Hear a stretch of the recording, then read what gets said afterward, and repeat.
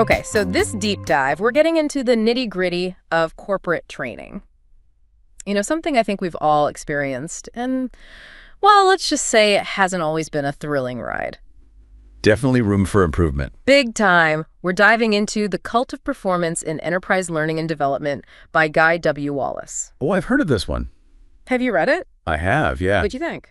I mean, it's a bit provocative with the title. Yeah.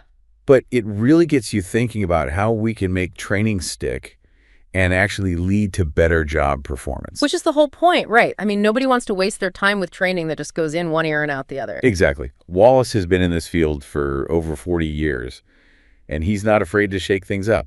The title itself, The Cult of Performance, definitely makes you do a double take. Kind of intense, right? A little bit. Yeah. But it highlights how seriously we need to take performance improvement. Makes sense. One of the first things that jumped out at me was this idea of content drift.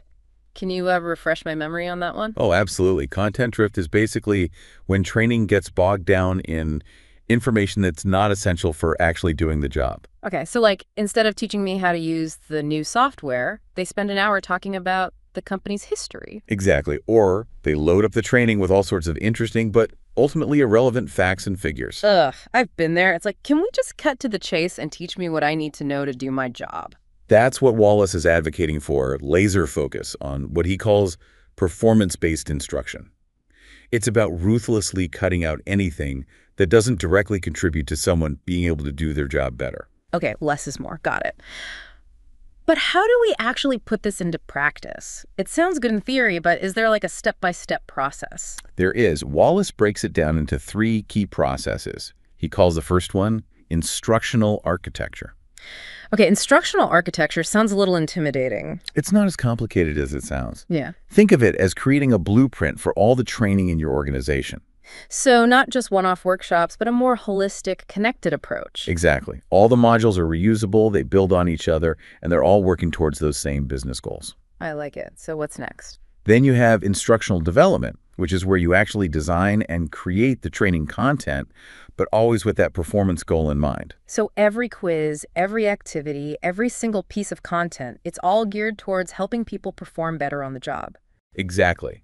It's about making sure the training translates into real-world results. Okay, that makes sense. And what's the third process? The third one is instructional implementation, evaluation, and maintenance. Basically, it's about making sure the training is delivered effectively, that it's actually working, and that it stays relevant over time. So it's not enough to just create great training. You have to make sure it's delivered well, that people are actually learning from it, and that it stays up to date. Exactly. It's about taking a long-term view of training and making sure it delivers a real return on investment. This is starting to sound less like a random assortment of workshops and more like a well-oiled performance-enhancing machine. That's the idea. I like it. Now, there's one thing I've been curious about. Wallace talks about something called a full destructive pilot test. And honestly, it sounds a little intense. Laughing. I can see why you might say that. What it boils down to is rigorously testing the training program before you roll it out to the whole organization. So like a test run where you try to break it. Essentially, you want to identify any weaknesses, any gaps in the content, any areas where the training isn't as clear or effective as it could be, and then you refine it before it goes live. That's actually really smart. It's like putting your training through boot camp to make sure it's ready for the real world. Exactly. You want to make sure it can stand up to the demands of the job and actually deliver those performance improvements you're aiming for. This is all making a lot of sense to me. Now, I know we've just scratched the surface here, but if we had to boil down the core message of this cult of performance idea, what would you say it is? To me, it's about shifting our mindset from just delivering information to truly enabling performance change. It's not enough to just tell people stuff. We need to give them the tools, the knowledge, and the support they need to apply that information and see real results on the job. It's about moving from theory to practice, from knowledge to action. Exactly. Okay, that's a great foundation. Now, let's dig a little deeper into how we actually figure out what content people need to excel in their roles. That's where the analysis comes in, right? Absolutely. Analysis is crucial. You can't just throw training at people and hope for the best. So how do we go about it? What kind of analysis are we talking about? Wallace breaks it down into 4 specific types of analysis, and they all build on each other to create a really comprehensive picture of what needs to happen for training to be effective. Okay, I'm all ears. Lay it on me. What are these 4 types of analysis? 4 types of analysis. Okay, that sounds pretty thorough. I'm guessing it all starts with the people we're trying to train? Exactly. The first analysis is all about the learners. Wallace calls it target audience analysis, Makes sense. You got to know who you're teaching. right? It's not enough to just look at job titles. Yeah. You need to really understand their existing skills, their learning preferences, their backgrounds, even the specific challenges they face in their day-to-day work. So if I'm training a team of salespeople, I shouldn't assume they all need the same thing. Exactly. Yes. Someone might have years of experience but struggles with a certain software program, while another person is fresh out of college but a natural at building relationships. You need to tailor the training to those individual needs. It's like personalized learning, but for the workplace. Precisely. The more you know about your learners, the more effective your training will be. Okay, that makes sense. So we've analyzed our target audience. What's next? The next step is figuring out what those learners actually need to be able to do on the job. That's where the performance requirements and gap analysis comes in. Performance requirements and gap analysis. It sounds like we're setting some performance targets and then figuring out how to bridge the gap. That's a great way to put it. You need to define what good performance looks like in those specific roles, and then identify the gaps between where people are now and where they need to be to meet those performance standards. So it's kind of like setting the GPS, we know our destination, and now we're figuring out the best route to get there. Exactly. And just like a GPS needs to know about traffic and road closures, we need to identify any obstacles that might be preventing our learners from reaching their full potential. I like the analogy. Okay, so we know our destination, we've mapped out the route. What's the next step in our performance GPS? Now we need to give our learners the tools and knowledge they need to navigate that route. That's where the third type of analysis comes in, enabling knowledge and skills analysis. Enabling knowledge and skills analysis. So we're breaking down those performance requirements into the specific knowledge and skills people need to succeed. Exactly. If we're teaching someone to bake a cake, this is where we'd identify all the essential ingredients, the steps involved, the techniques they need to master. It's like providing them with the recipe for success. Exactly. We're equipping them with the knowledge and skills they need to perform at their best. Okay, that makes sense. So we've analyzed our learners, we've defined performance requirements, and we've identified the essential knowledge and skills. What's the fourth and final analysis? The fourth analysis is all about being resourceful and making sure we're not reinventing the wheel. Wallace calls it assessment of existing content and its reuse potential. Assessment of existing content and its reuse potential. So basically taking inventory of any training materials we already have and seeing if we can repurpose them. Exactly. Maybe you have existing training modules, job aids, presentations, or even just internal documents that contain valuable information. This is your chance to see what you can salvage and reuse rather than starting from scratch. That's really smart, especially with tight budgets and limited resources. It makes sense to leverage what you already have. Right. And it can save a lot of time and effort in the long run. But isn't this where that content drift idea could creep back in? I mean, just because we have existing materials doesn't mean they're all good or even relevant. That's a valid concern. Yeah. That's why this assessment is so important. You need to be really critical and make sure that any content you reuse is truly aligned with those specific performance goals you've defined. So we're bringing back that laser focus, making sure everything we use is serving a specific purpose. Exactly. No fluff, no filler, just the essential knowledge and skills people need to excel in their roles. Now, I'm guessing all this analysis shouldn't happen in a vacuum. We don't want to be stuck in an ivory tower coming up with training that's completely out of touch with reality. We need to involve the people who are actually doing these jobs, right? You're spot on. Wallace is a huge advocate for involving subject matter experts throughout this entire analysis process. And by subject matter experts, we mean the folks who are in the trenches, the ones who are actually doing the work day in and day out. Exactly. They're the ones with the first-hand experience, the practical insights, the tips and tricks that you won't find in any textbook. They can tell you what works, what doesn't, and what they wish they knew when they were starting out. Precisely. Their input is invaluable. By tapping into their knowledge and experience, you can ensure that your training is grounded in real-world practices and challenges. So we've done our analysis, we've involved the experts, we've got a mountain of insights. Now what? Time to start building the training, right? You got it. And this is where Wallace encourages us to think outside the traditional death by PowerPoint approach. Okay, I'm intrigued. What does he suggest instead? He advocates for what he calls the event, lesson, and instructional activity framework. Basically, it's about breaking down the training into smaller, more digestible chunks. So instead of one massive, overwhelming training session, it's a series of more focused and engaging learning events. Exactly. Each event has a clear objective and builds upon the previous one. It's about creating a more structured and progressive learning journey. That makes a lot of sense. I know I retain information so much better when it's presented in bite-sized pieces rather than one massive info dump. Exactly. It's much easier to digest and remember.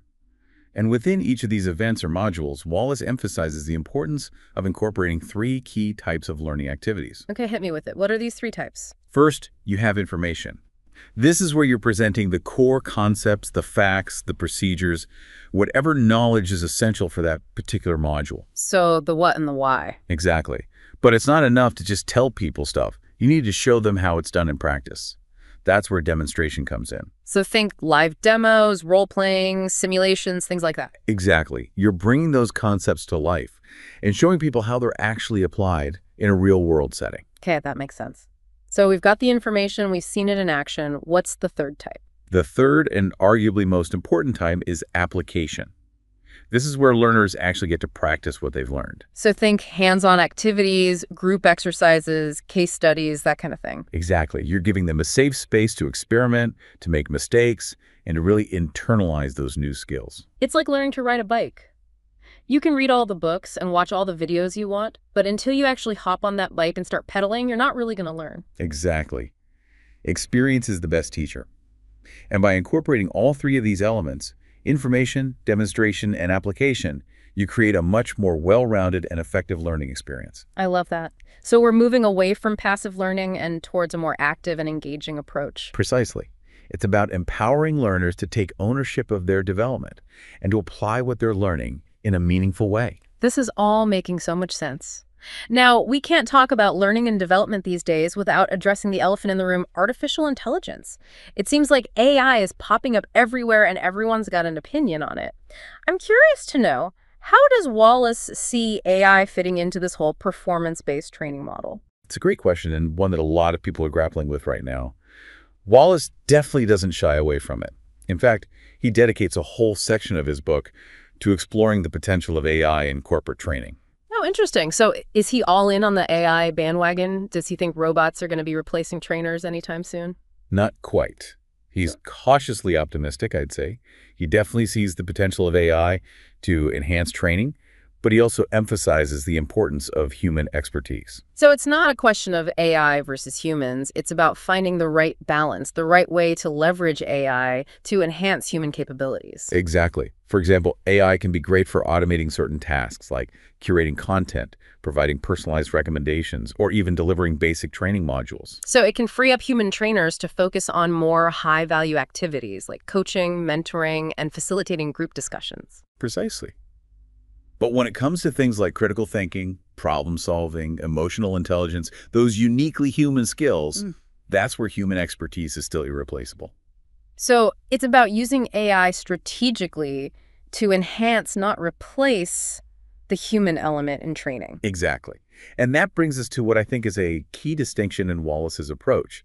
He's not just focused on knowledge acquisition, he's focused on actual performance change. Right. It's not enough to just stuff people's heads with information. They need to be able to apply that knowledge and see a real difference in how they do their jobs. Exactly. And that's why Wallace stresses moving away from the one-and-done training approach. We need to provide ongoing support and reinforcement to help people truly integrate those new skills to their daily routines. So no more attending a day-long workshop and then forgetting everything a week later. Exactly. We need to create a culture of continuous learning where people are constantly growing and evolving their skills. And that's probably where that content drift and cognitive overload we talked about earlier become even more important to avoid. Absolutely. If you bombard people with too much information all at once, it's just not going to stick. You need to provide information and support in a more measured and targeted way. It's like watering a plant with a fire hose. You're just going to drown it. You need to give it the right amount of water at the right time. Exactly. And that's where coaching comes in. Wallace sees coaching as a vital part of this performance-based framework, not just an optional add-on. Okay, let's dive into that a bit. What does effective coaching look like in this context? It's about embedding coaching into the training design itself and having coaches who understand both the material and the specific challenges their learners are facing. So Not just any manager can be a coach. They need to have a deep understanding of the skills being taught and how those skills translate to real-world job performance. Exactly. And effective coaching isn't about simply telling people what to do or correcting their mistakes. It's about asking the right questions, providing targeted feedback, and empowering learners to take ownership of their development. It's about guiding them towards those aha moments where they connect the dots between the training and their own work. Exactly. Wallace even provides some practical tools and techniques to help structure those coaching conversations, give constructive feedback, and track progress over time. So it's a very deliberate and structured approach to coaching, not just winging it. Precisely. And as learners progress through the training and beyond, ongoing evaluation and continuous improvement are crucial. So we're not just evaluating the training program itself, but also tracking the impact it's having on individual and organizational performance. Absolutely. And this isn't about collecting data for the sake of it. It's about using that data to make informed decisions, to refine the training, to make sure it's still relevant and delivering those desired results. It's about creating a feedback loop to make sure the training stays agile and adapts to the ever-changing needs of the organization. Exactly.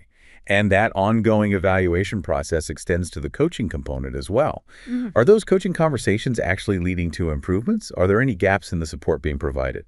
It's about holding everyone accountable, both the learners and the coaches, to make sure this performance-based ecosystem is truly thriving. Precisely. By consistently analyzing this data, you can pinpoint areas for improvement, make adjustments, and ensure that the training continues to deliver on its promise of real, tangible performance change. So it's this continuous cycle: design, development, implementation, evaluation, refinement, always with that focus on achieving those desired outcomes. Exactly. And what I find fascinating is that Wallace doesn't just stop at the what and how of performance-based training. He also digs into the why. The why. Now you've got me curious. What's his take on that? He argues that it's about more than just individual or even organizational performance for its own sake. He believes that when done right, performance-based training can actually have a profound impact on an organization's culture. Now that's interesting. How so? By shifting the focus from just delivering information to truly empowering employees to perform at their best, you create a culture of continuous learning, accountability, and excellence. It's about creating an environment where people feel valued, supported, and empowered to grow their skills. It's not just about the bottom line, though. That's certainly a nice bonus. It's about building a workplace where people are engaged, motivated, and fulfilled by their work. Exactly. And that, I believe, is the true power of performance-based training. It has the potential to transform not just individual employees, but the very fabric of an organization. That's a powerful statement. This has definitely given me a lot to chew on, especially when it comes to the cult of performance idea. As I was reading, I got the feeling that Wallace isn't advocating for this cutthroat, performance-at-all-costs mentality. It's not about pushing people to burnout or fostering a hyper-competitive environment, right? You hit the nail on the head. It's about creating a culture of performance that's both ambitious and sustainable, one that pushes people to grow while also respecting their individual needs and limits. So what's the real message behind the cult of performance? What's that word supposed to evoke for readers? I think Wallace is urging us to move away from simply staying busy and towards focusing on outcomes. It's about aligning our efforts with what truly matters, achieving meaningful results.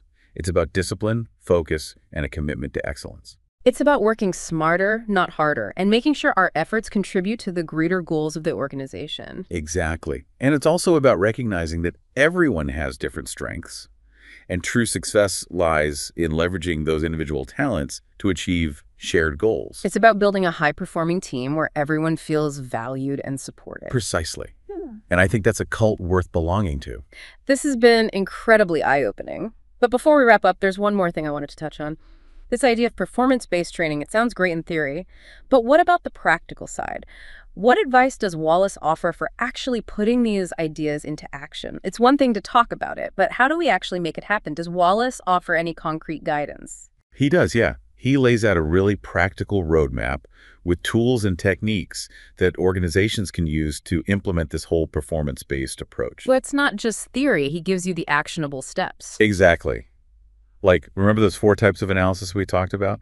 He actually provides templates and frameworks to guide you through each one. Oh, that's helpful. So you don't have to start from scratch. Exactly. No.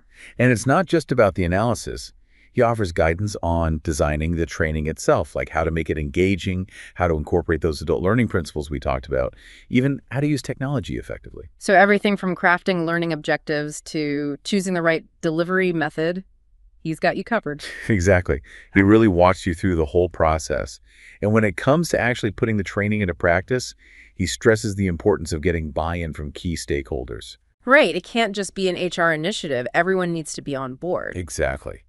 Especially the leaders. They need to understand the value of this approach and champion it throughout the organization. That makes sense. And once the training is up and running, we need to make sure it's actually working, right? That's where the evaluation comes in. Exactly. And Wallace provides really clear guidance on how to evaluate the effectiveness of your training, both in terms of individual performance and organizational impact. So we're not just measuring how well people liked the training, we're measuring its actual impact on the bottom line. Exactly. It's about looking at those key performance indicators and seeing if the training is moving the needle. And if it's not, then we go back to the drawing board. Exactly.